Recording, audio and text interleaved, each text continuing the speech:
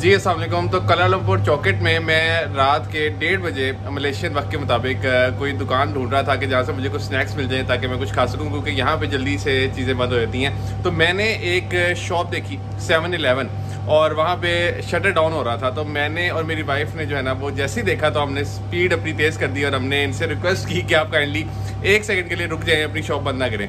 तो इन्होंने मुझसे फ़ोन से कहा कि क्या आप अली अहमद अवान है? तो मैंने कहा जी मैं अली अहमद अवान हूँ। और उसके बाद इन्होंने मुझे फेवर दी और अब तक हम इनकी शॉप पे मौजूद हैं और अभी तक हम शॉपिंग कर रहे हैं। सो एक तो सॉरी फॉर दैट कि आपको वेट करना पड़ा है। तो बाकी आप जो है मुझे ट्विटर पे मेरे से कनेक्टेड हैं और पॉलिटिकल व्यूज आपके बड़े ज़बरदस्त है माशाल्लाह से। इमरान खान साहब को आप सपोर्ट करते हैं? जी बिल्कुल। तो क्यों करते हैं इमरान खान साहब को सपोर्ट? क्योंकि देखें ना जी, उनका जो विजन है और उनकी जो एक यानी स्ट्रेटजी है वो सिर्फ और सिर्फ आवाम के लिए, ना कि किसी और बंदे के लिए, अपनी ज़ात के लिए, अपनी फैमिली के लिए, और वो सिर्फ और सिर्फ यानी इखलास के साथ अपनी आवाम के लिए लगे हुए।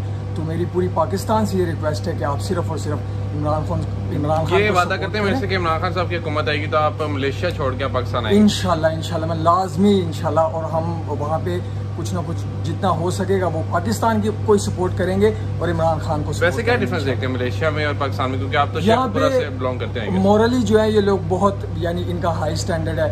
पाकिस्तान में जो है वो मोरली जो है वो हम बहुत पस्ती में, करप्शन मलेशिया में भी यानी इतनी नहीं है। अच्छा। क्योंकि यहाँ पे वो जो करप्शन जब चार्ज होती है तो फिर वो उनको पनिशमेंट भी होती है। रिसेंटली तकरीबन 2 साल पहले इनका एक प्राइम मिनिस्टर था, एक्स प्राइम मिनिस्टर, उसको उन्होंने गिरफ्तार करके तो बाकायदा उसको पनिशमेंट दी है। अच्छा। करप्शन की वजह से। अच्छा। जी। अच्छा। उसका नाम था मेरा ख्याल नजीब, उसका नाम था, ऐसे करके नाम था। आप हिस्ट्री देख सकते। उसको प्राइम मिनिस्टर दोबारा तो नहीं बना दिया? नहीं।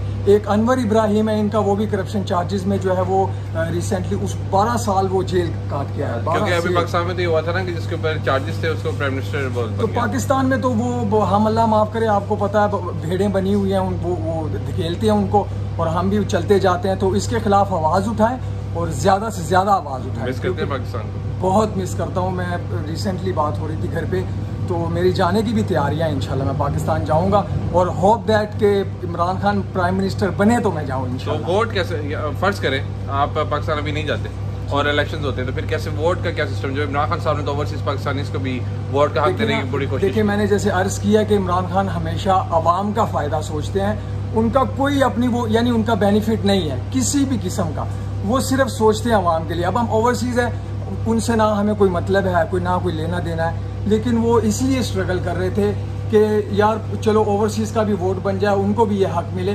तो वो तो हर तरफ देख लें, जिधर भी वो स्ट्रगल कर रहे हैं तो वो आवाम के लिए कर रहे हैं। तो होप दैट, उम्मीद है अल्लाह से कि वो ओवरसीज़ का वोट भी बन जाए, तो फिर ऑनलाइन यहाँ से इंशाल्लाह हम वोट जो है वो कास्ट करेंगे और सिर्फ कप्तान को करें। मगर मैं चाहता हूँ कि आप लाहौर आएँ, पाकिस्तान है, पाकिस्तान आके आप वोट डालें इमरान खान साहब को, और उसके बाद इमरान खान साहब की हुकूमत है। पूरी फैमिली जो है मेरी वो इमरान खान को वोट डालेगी इंशाल्लाह। और मैं खुद भी जो है वो अगर मैं वहाँ पे हुआ तो फिर तो उसमें कोई शक नहीं है, रत्ती बराबर। और अगर मैं यहाँ पे हुआ तो मेरी दुआ है कि वो ईवीएम मशीन जो है ईवीएम मशीन वो उसको चलाएं और हम वोट करेंगे इंशाल्लाह, कप्तान को करेंगे इंशाल्लाह। बहुत शुक्रिया।